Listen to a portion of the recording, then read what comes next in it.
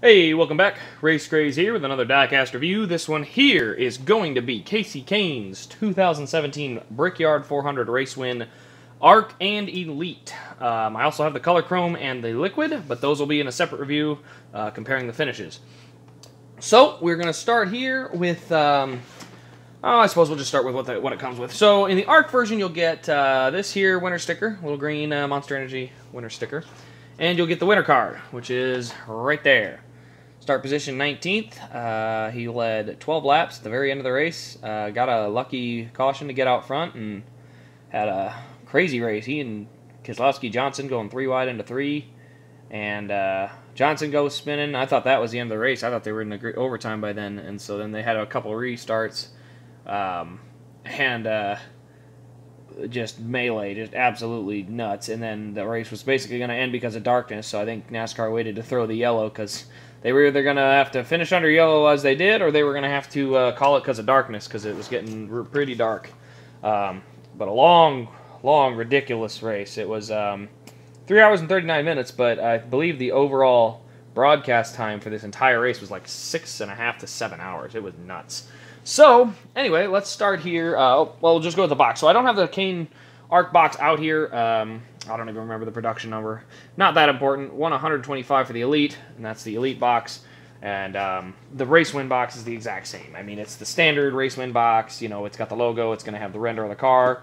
And then it's going to have all the other extras on it, you know, with the schedule and production number, all that stuff. So nothing super, you know, crazy or, you know, ludicrous that you'll have to, you know, that you're missing out on. So we'll start here with we'll just do a review of the ARC, and then we'll go to the Elite because they're the same as far as body. Then we'll go to the detail differences. So I think the ARC actually has better paint, or not better paint, but a better color paint. So it's a darker black. I think the black actually sits out a little bit better than it does on the other one, and I think that's just something that'll help.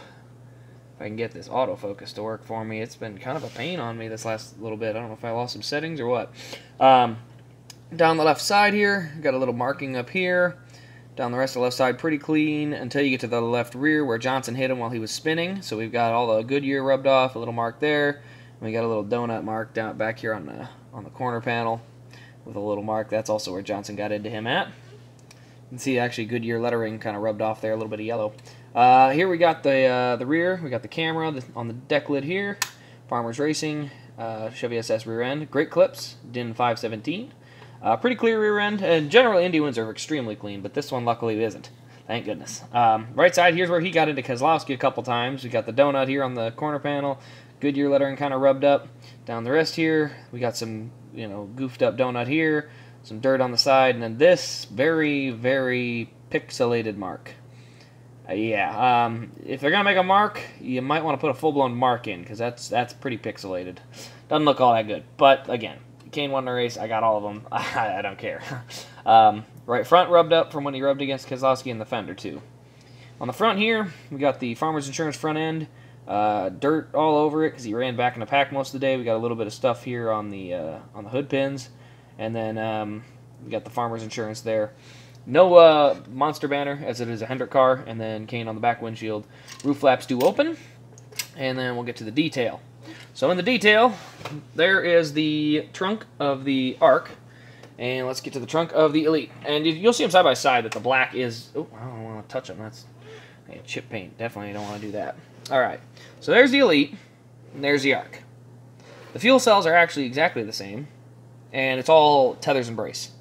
So if you're looking at like this year's Elite, the 2018s, ARC and Elite, or ARC from last year versus Elite, back ends are the same.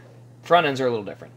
So that's the rear end, and you get in the back windshield, pretty much the same. Not enough of a difference to make a fit about it or anything. So now we go over here to the driver's side, and on the driver's side, on this one here, we got the mirror. We have inside the details, all the cab details. We've got the steering wheel with the radio wire. We also have a black mirror, or not a black mirror. You have a black mirror in the other one too, but you have a black post here and on the side and back there. You see that up and down post? Those are both black in the Elite. And you can tell that more from when you look through the right side window. You got 2 crossbars black there, and 2 of them are white there. So black crossbars in there that are white in there. So that's your cab differences. And then you got gauge detail and stuff like that, which, because I can't get the window net down, I can't show you as easily.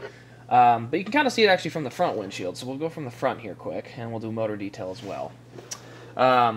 Looking there on the left one here, Elite, we've got the digital dash, where it's rounded up, and over here we've got the standard dash. Now, I think this has been going on for a while. I don't know when it stops, because the ARC for Chevy had the wrong dash most of the year. I don't know if it ever got fixed. I don't know. We'll see when it'd be Dale Jr.'s race win, I think is my next Chevy coming in. Nope, Kyle Larson's. I got a couple of those coming. But anyway, we'll see when those come in, if they have the correct dash in there or not. But until we do that, you can tell. But yeah, you see the color difference there. This one's a little bit more of a brighter, more faded looking black, where this is a much more pure black. And it just looks a lot better that way. So those are just little differences that I kind of see in the ARC versus Elite color-wise. This one obviously has the antennas on the roof, and this one does. The other one does not. Now we're going to pop the hoods, which is always a little bit of a tricky thing to do, because I don't like to use my fingernails, because I feel like you're going to scratch it if you're too rough on it. And the Elite hoods at the end of 2017 got absolutely perfect. I love them. I love the Elite hoods by the end of 2017. They did a good job, finally, getting them to open. They always used to open like 2 inches. They didn't go anywhere. Now you actually open further or just as far as the ARC, and that's awesome. So 2017 Elites are going to be something I start really piling up on, because I love them. Because I just love the fact that the detail was coming back and everything. So, but anyway, under the hood, so minor detail differences. That's our black plastic engine with some painted on hoses and wires. Nothing separated really. There's a couple little things, but then here we have individual plug wires. We've got the liquid cool hose that goes through for the radiator, belts there. Still not a ton of stuff. Tethers and braces, though, look a lot better when they're tucked back where they should be versus just kind of dangling in there. So really, really cool. I like the new mounts for the hoods that they did on these. So again, very, very happy with the Elite color. I wish it was that darker color. You know, maybe that's just something I do when I put them in a display box versus out in a case. Might help paint a little bit. I've noticed that the cars that I do put in a case stay glossy a lot longer, so sealing them off sometimes helps. And then the only other thing left is roof flaps, where this one will open. Standard roof flaps, nothing else to see underneath. This one, however, let's see here. If I can get that roof flap popped open. They're a little tricky because they like to stay down. They really don't like to come up because of the tethers that they've got underneath. Yeah, it's being a little bit of a pain to me right now. I'm going to pop the antennas out so I can tip her upside down and try to get one of these to shake loose a little bit. Kind of just flick them a little bit if I have to, just gently try and knock them a little loose so they'll go upside down. But yeah, these suckers are tight. I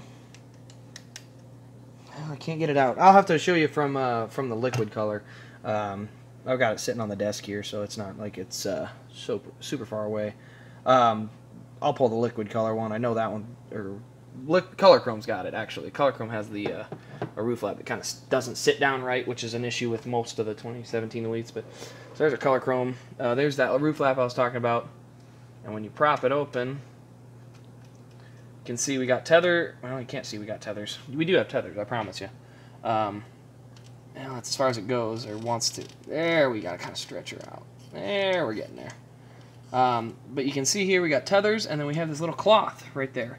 And that's something they added. This is new for this year, and it goes away next year. So unfortunately, but it's a cool detail because they have that on the real cars, but we've never seen them. It's the first time we've ever seen that detail on the roof flap. So again, props to Lionel. They knocked it. They knocked the Elites out of the park at the end of 2017. They were really rolling, and they went in and changed a whole bunch of stuff for 2018. And I got 2018, and I think you'll see the review when I get it posted here soon. It'll post probably before these, but it's disappointing at best because the detail potential is there. They use the they used this Elite chassis, so they have the plug wires and all that available, but they didn't put the wires in, so there's just holes where all those hoses and wires could go. So, a little bit of a bummer there, but you know, still neat, I guess. But anyway, that's a comparison between the two. They're really neat diecasts. Definitely pick up the Arc if you don't, if that's, you know, if you can't find the Elites, which they might be tougher to find. They're going to be out there for a little bit yet, but definitely the Arc. I mean, they knocked it out of the park. They did a good job. The car looks great. Got a piece of styrofoam on there. Car looks great. They knocked it out graphics wise. They made it look good. Paint was even better on the Arc than on the Elite, in my opinion. I think the Elite had a more faded look to it, but I mean the car just spot on. So definitely recommend picking one of these up if you can find them, because they're really cool. I hope I can get one of these here signed when I go to Kansas this weekend. But anyway, this has been Race Craze. Leave a like on the video, comment, subscribe to the channel. Got more videos coming, and we'll see you in the next video.